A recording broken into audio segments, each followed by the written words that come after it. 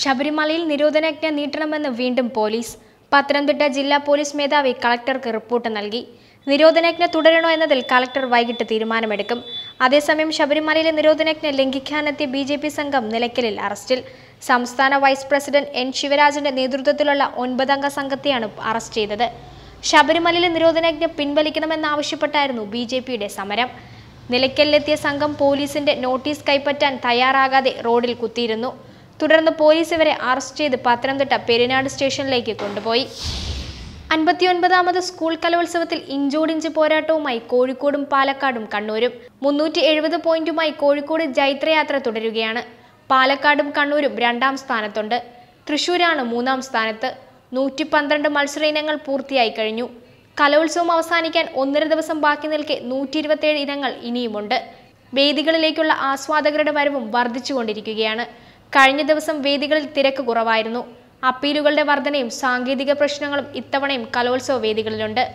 400-ലധികം അപ്പീലുകളാണ് തുടക്ക ദിവസമായ ഇന്നലെ മാത്രം എത്തിയത്.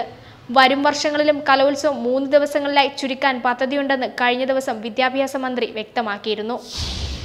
കോൺഗ്രസ് അധ്യക്ഷൻ രാഹുൽ ഗാന്ധിക്കെതിരെ നടപടി സ്വീകരിക്കണമെന്നാവശ്യപ്പെട്ട് BJP തിരഞ്ഞെടുപ്പ് കമ്മീഷനെ സമീപിച്ചു. വ്യാഴാഴ്ച പ്രമുഖ ഇംഗ്ലീഷ് ദിനപത്രത്തിൽ പ്രസിദ്ധീകരിച്ച അഭിമുഖത്തിനെതിരെയാണ് BJP തിരഞ്ഞെടുപ്പ് കമ്മീഷന് പരാതി നൽകിയത്. വെള്ളിയാഴ്ചയാണ് രാഹുലിനെതിരെ നടപടിയെടുക്കണമെന്നാവശ്യപ്പെട്ട് BJP കമ്മീഷനെ സമീപിച്ചത്. രാഹുൽ പണം നൽകിയാണ് അഭിമുഖം പ്രസിദ്ധീകരിച്ചതെന്നും തെലങ്കാനയിലെയും രാജസ്ഥാനിലെയും തിരഞ്ഞെടുപ്പ് ദിവസത്തിന് തൊട്ടുമുൻപായി വോട്ടർമാരെ സ്വാധീനിക്കുന്നതിന് വേണ്ടിയാണ് അഭിമുഖം പ്രസിദ്ധീകരിച്ചതെന്നും BJP ആരോപിച്ചു. വെള്ളിയാഴ്ചയായിരുന്നു ഈ 2 സംസ്ഥാനങ്ങളിലും നിയമസഭാ തെരഞ്ഞെടുപ്പ് നടന്നത്. കേന്ദ്രമന്ത്രിമാരായ JP നഡ്ഡ, മുഖ്താർ അബ്ബാസ് നഖി, BJP മാധ്യമ വിഭാഗ തലവൻ അനിൽ ബലൂനി എന്നിവരാണ് അഭിമുഖത്തിന്റെ പകർപ്പ് ഉൾപ്പെടെ കമ്മീഷനിൽ പരാതി നൽകിയത്. തിരഞ്ഞെടുപ്പ് ചട്ടങ്ങളുടെ ലംഘനമാണിതെന്നും വോട്ടെടുപ്പിന് 48 മണിക്കൂർ സമയം വോട്ടർമാരെ സ്വാധീനിക്കുന്ന തരത്തിലുള്ളതെന്നും പ്രസിദ്ധീകരിക്കാൻ പാടില്ല എന്നും പരാതി നൽകിയ ശേഷം നടത്തിയ വാർത്താസമ്മേളനത്തിൽ നഖി പറഞ്ഞു. ബുലന്ദ്ഷഹർ കലാപം നടന്ന 6 ദിവസങ്ങൾക്ക് ശേഷം 3 പോലീസ് ഉദ്യോഗസ്ഥർക്കെതിരെ നടപടിയുമായി ഉത്തർപ്രദേശ് സർക്കാർ. ബുലന്ദ്ഷഹർ SP കൃഷ്ണ ബഹദൂർ സിംഗ് ഉൾപ്പെടെ 3 പേരെയാണ് സ്ഥലം മാറ്റിയിരിക്കുന്നത്. ലക്നൌവിലേക്കാണ് കൃഷ്ണ ബഹദൂർ സിംഗിനെ മാറ്റിയിരിക്കുന്നത്.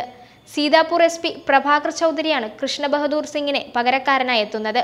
DGP OP സിംഗിന്റെ നേതൃത്വത്തിൽ നടന്ന ഉന്നതതല യോഗത്തിന് ശേഷമാണ് നടപടി.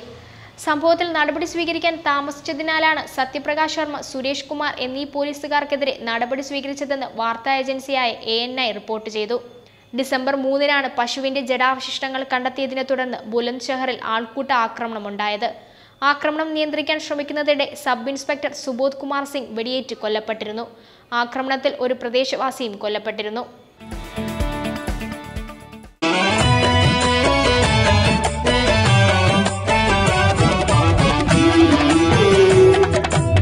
സ്വർണ്ണ ചരിത്രത്തിന്റെ 101 വർഷങ്ങൾ ചുങ്കത്ത് ജ്വല്ലറി.